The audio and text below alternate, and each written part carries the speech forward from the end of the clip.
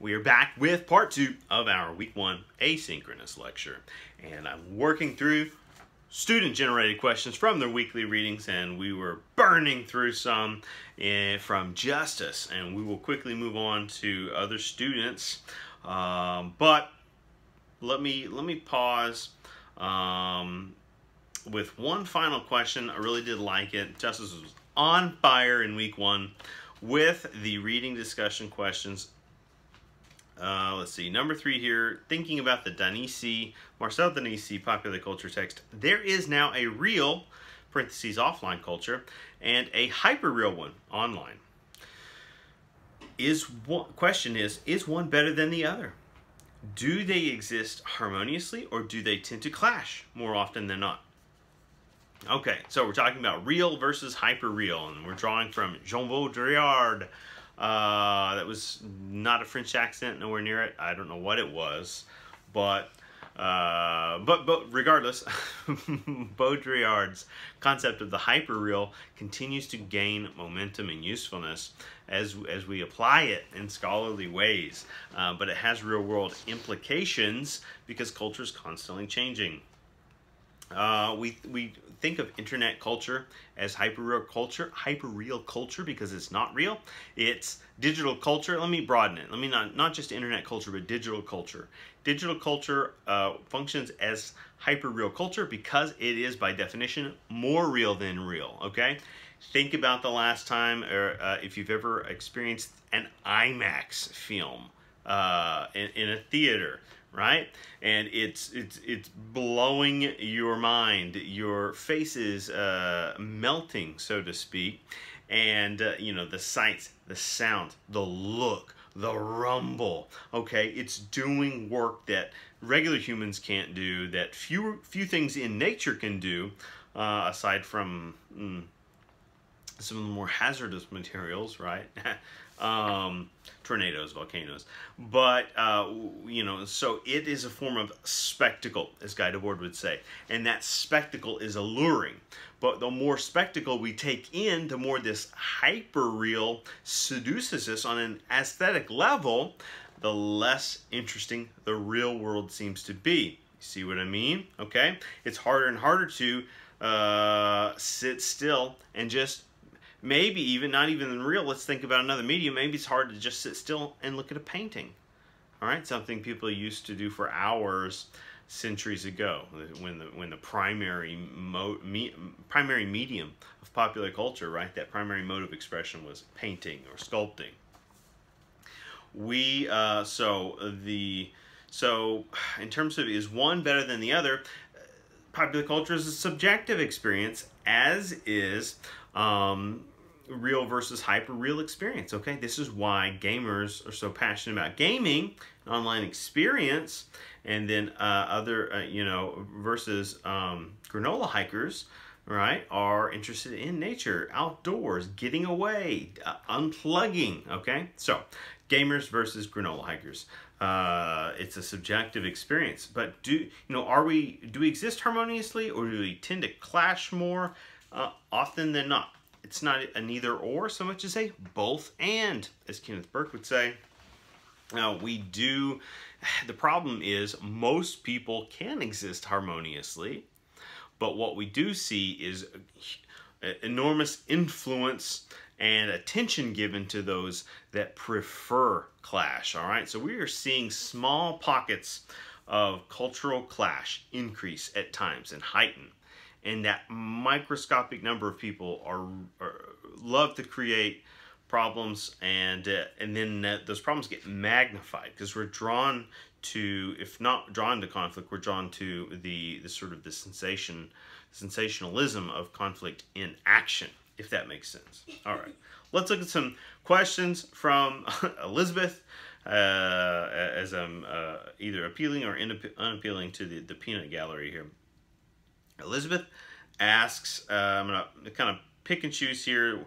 Remember, don't forget, continue to ascribe the ideal page numbers to questions so that it allows me quick access, or at least accurate access to where we're drawing our influence from.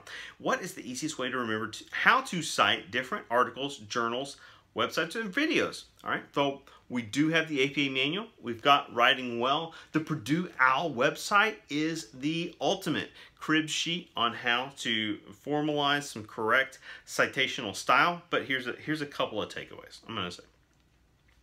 If you've got information from somewhere, cite it. If it sounds like something you didn't just generate on your own original thought, then it probably came from somewhere else. So cite it. Number two, try to paraphrase more often than perform a block quote or block quotation. Okay, what is paraphrase? Paraphrase is to take that citational information, put it in your own words. And finally, for now, I'm just giving some bullet points here. Always list your references, right? List those references at the end of a document. You know, sometimes people title it, and this is APA style is a references page, but sometimes we utilize a bibliography, which suggests here are all the influences that I gained for my presentation here, but I'm not 100% sure which ones got in. You know, they all contributed, but maybe everything didn't make the final paper or what have you. What kind of popular culture would I have connected with before my generation? Only a question that Elizabeth can answer, right? Because my follow-up question would be, what was your generation? And then that would allow us an entry point into exploring those, what was hip or hep then. What exactly is popular in today's culture? What's the deal with culture?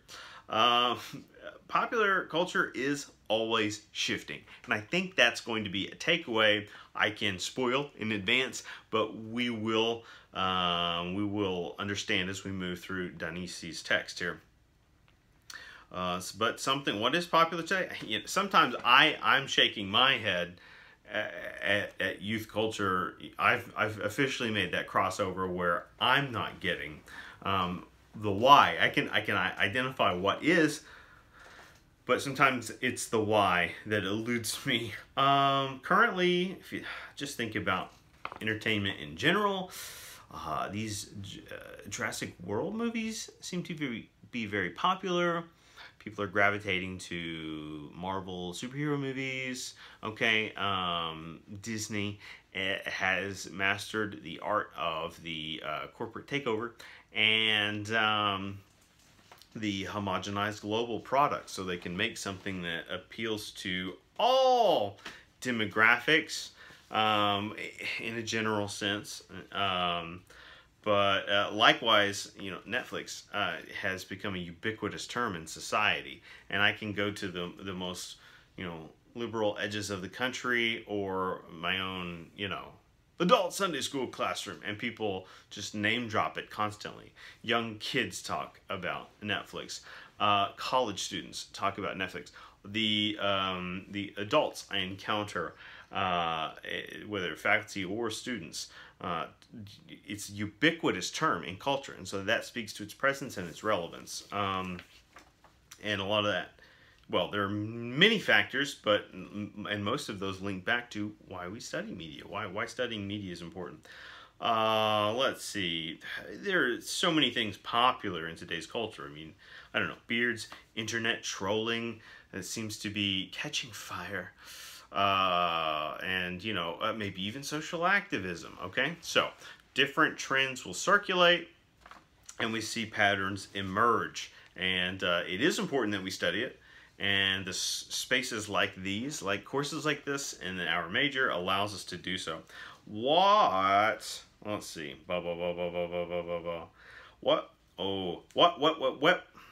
What website is the best for true and correct news information and articles that could benefit in future homework assignments? Wouldn't you like to know? Wouldn't we all like to know? And I know we have varying opinions on this, not just in our class, but in the mini classes, okay? And that's good. That's healthy that we get to have so many shared experiences, but also some sort of unique perspectives that we bring in. But hopefully that's a goal we will collectively tackle together, right? So rather than me feeding something to you, let's earn it. Let's earn it together. The answers are out there. We're going to try to steer you all in that direction. But there's an excellent infographic. This is a perfect tease in this course because we have a project coming up later that involves infographics. All right, so there is an infographic out there that breaks down the continuum of traditional mainstream journalistic sources or organizations, and it's excellent. But yet it could be contentious for some, because that's just we've sort of gravitated in that kind of way, polarizing how we approach information, and there's no simple solution to that, but a healthy dialogue is one of the degrees in which we navigate it successfully. So that's a bit of a tease there. What will I be able to learn in this class and take with me that will help in my future career? Why am I enrolled in this class? Digital media literacy sounds like a joke, but I am here to tell you, a course like this is strategically designed to enhance our critical thinking skills. One of the top skill sets employers report that they wish their employees had more of, in addition to common or basic communication skills, critical thinking. This a course like this is meant to enhance, improve our digital literacy. First, define it. We spend entry weeks defining it in order to thus enhance it, improve it, because it's not going anywhere. Okay, unless you're moving to the outer rims of certain large states, digital culture is not going away. A course like digital media COM 2143 will broaden our digital content creation skills. Think about that digital media portfolio. What are we doing here? We're not spinning wheels. We're gaining experience across numerous platforms. This is on-job training in action in a classroom setting. All right, so right out of the gate, I know for a fact majority of communication roles and positions that are not tied to teaching, like higher education, like academia, a majority of those roles, they immediately want you to have exposure and experience doing that kind of work. Doesn't mean it's your primary duty, but you need to know how to implement and execute social media campaigns. So a course like this gives you space to explore that. And finally, and this is not all, just my short list, helps us increase our understanding of how popular culture functions and changes. See also our weekly learning objectives in D2L. It's where our official uses come into play, right? The concrete ones. All right. Let me reset and grab another swig of water because I'm so out of speaking shape. I'm like a monk. I've been in the castle hiding all summer long. The monastery, excuse me. If I was a monk, I would be in a monastery. Poring over ancient texts and scrolls with my hood on by candlelight, and so on and so on. And yet, I digress. But we are going to jump into even more questions. Your questions are so great in week one. I can't get through them fast enough. We are just rolling through segments here, and we're going to continue the gravy train in 3, 2, 1.